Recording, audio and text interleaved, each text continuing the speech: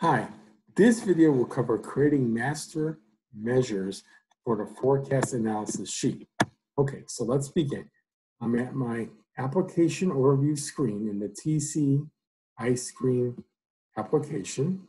So I'm going to go ahead, I'm going to click the forecast analysis sheet, and I'm going to go over to the business requirements document for a minute. You can see I'm going to create 5 master measures, okay? One concept that we're going to introduce from the last video we did a master measure on is this new filter, if you would, called max sales year.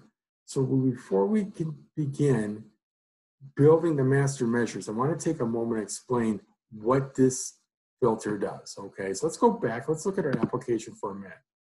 So I'm going to click, here's our filters. We got product name, flavor name, etc. I'm going to look at the sales year. Let's take a look at this for a moment. We have 4 sales years, 16, 17, 18, and 2019, okay? That's where our application has. So in Qlik Sense theory, your max sales year, that is the maximum value the year could be, is 2019, okay? And we're gonna base the forecast for 2020, or the next year we'll say, off of 2019. That is the max sales year. Why we're doing it this way is let's say now it's now 2021 and we're going to forecast out. All right, so we want to use, let's say we got it added in for 2020, then our max sales year would be 2020, and that's why we want to use, we don't want to hard code in 2019. We want to make it a formula, if you would, so when we get new data in, it always pulls the last year, the most max year, the last year's data, okay? And you'll see that in a few minutes. I'm going to go ahead and I'm going to click Edit Sheet, Master Items. We'll go to Measures here. You got Measures, Dimensions, Visualizations, Alter States. We're going to go Measures, Create New. So let's begin. Let's start our first one here. It's called Past Year Sales Profit. So I'm just going to highlight this, copy it into here. I can make it any color I want. Green, they prefer, so I'll do green. So we have an expression and a label. So I'm going to click FX. I always like to click the FX to bring up my expression window here. OK is in the bottom left corner. I haven't typed in a formula just yet. And here's my expression. Copy this in and we'll talk it through a little bit so you can understand it better. Okay, so what it's saying is saying, hey, if the sales year is equal to max sales year, then multiply quantity sold times the profit per case. And we did that a little bit earlier, okay, in when we did the profit analysis sheet, okay? But look down here closely. The formula is okay, but let's look closely. It says sum sales year equals 2019. So it interpreted this max sales year, gave us 2019. Again, because that's a max sales year we have in our data, okay? And the formula is okay. I'll click OK, apply. Label expression. Let's look at the label expression. Well, I could simply do this. I could simply say, hey, 2019 sales profit. But again, I'm hard coding into 2019. Don't want to do that. Let's erase this. Go back. It says here the label should be max sales year. We'll concatenate the words sales profit. Max sales year. We concatenate sales profit. That's what this ampersand quote space sales profit goes to quote. Notice down here it says, okay, and hey, we're concatenating 2019 the sales profit. That's what this does here. So my point is, not only in an expression, okay, that's what we did here. The expression, we wrote a formula. We can also write a expression, if you would, in a label, okay? Kind of neat. We'll format it money because it's money. I don't need the decimal places, so we'll remove those. Put a comma here, and there you go. There's your past year sales profit, okay? Next formula, master measure, that is, past year quantity sold. Well, basically, it's the same thing as what we just did, but we're not worrying about the profit for this one. We're just worrying about the quantity sold. So I'm gonna go back to my app. I'm gonna right click on this. I'm gonna duplicate it. Notice here what happened. I duplicated past year sales profit. Duplicated it. Created a new one, past year sales profit. But notice here carefully, if I mouse over, it says past year sales profit 1. So I'm going to duplicate of that. So let's right click on and edit it. So no, it's past year sales profit 1. So that's not what it is. It's past, the name is past year quantity sold. Past year quantity sold. It says here, any color you wish, recommend blue. So make it blue. And again, you can use any color you wish. What's the expression? It's the same thing, but you know what? We're not going to worry about the profit. So we're going to remove this from the formula. It's saying, hey, now it's saying, hey, give me the quantity sold for 2019. That's all it's doing. Label expression. It says sales profit. We're doing what? Quantity sold. And it's not money because it's a number, if you would, number. And I don't want any decimal places, so there you go. So this is my past year quantity sold, only the 2019 quantity sold, right? Okay, my next master measure is forecast profit, okay? So this is a little bit more tricky. So we'll go ahead and create a new one. We'll do forecast profit. We'll make the color green, it said. And we're going to reveal the expression now. Let's again click the FX. Again, it's okay. The left corner says okay.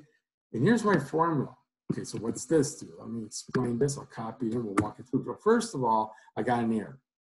Because when I did the copy paste, it added some like mind breaks, if you would. So I'm going to go before here.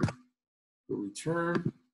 Go backspace here. And now notice it's all one continuous formula. Okay, so let's read it. Okay, so it's saying here, sum. Again, next year, 2019, quantity sold times profit per case. Well, we've done that before. We've done that for the profit. But this time it's saying, hey, that forecast increase, that variable we're going to set, which we'll explain later on in a later video, divide that number by 100 and add it to 1. So basically we're saying, hey, take your quantity sold, your profit from last year, from 2019, times it by 1 point, let's say 25%. So it'd be 1.25, 1.3 for 30%, 1.45 for 45%, okay? Because we want to include the profit from last year. That's why we're putting 1 there. And then obviously we're forecasting out with the new percentage, okay? That's our label expression here. Again, we're going to do something dynamic. Well, no, this one's not dynamic. It's just our forecast profit. This is what we're saying. Hey, here's what we're going to forecast our profit to be, all right? And we're going to go with number, money, and we'll move the cents, comma, create. All right, so then we got our forecast profit, okay? Let's see what our next formula is. It's our forecast quantity sold. Well, kind of the same thing we've done before. Let's go back. I'm going to right click on the forecast profit. I'll duplicate that one. Again, it says forecast profit 1 because we made a duplicate of it. Go in and edit. Remove the 1. It said to make a color red, so we'll make it a red. No problem. And then let's see, that's forecast. Yep, forecast quantity sold. And let's see. Sold. What's the formula? This formula is exactly the same, but again, we're not worrying about the profit. It's the quantity sold. That's all we're doing. Okay. And then we're doing our label as forecast, even the single quotes. Quantity sold. Let's save. Okay. So we got a past year's quantity sold, our past year's sales profit, our forecast profit, our forecast quantity sold. Let's get one more master measure in here before we conclude making the master measures. And that's our variance of quantity sold. So we kind of want to know what our variance is. That is, if let's say we sold, the quantity sold was 1,000, and we're going to forecast we're going to sell 1,250, our variance is 250. So we want that number 2. So let's go back. It's called variance quantity sold. So I'll just create a new one. Variance quantity sold. It says here, make it yellow. And we're going to do expression here. And the formula is kind of the same thing. This fabs, make sure it's a positive number. Okay, it's like the absolute value. I want to go back. And all this is saying is this up. See here. And we will make sure we do this, do this. Now it's saying, hey, this gives us a variance here, okay, of the quantity sold. So basically it's that percent, if you would, of what variant, like what's the percent? So basically it's the, instead of doing, let's say what we did before, we multiplied by, let's say 1.25 for 25% increase. This is just saying, hey, this is the 25%. That's it. Click apply.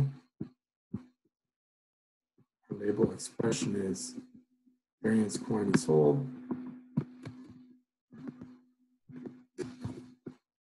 Our number is a number, and we'll do this format here, and we'll click create. And now we have the 5 master measures, if you would, that we're going to need for this sheet, okay? And that concludes this video.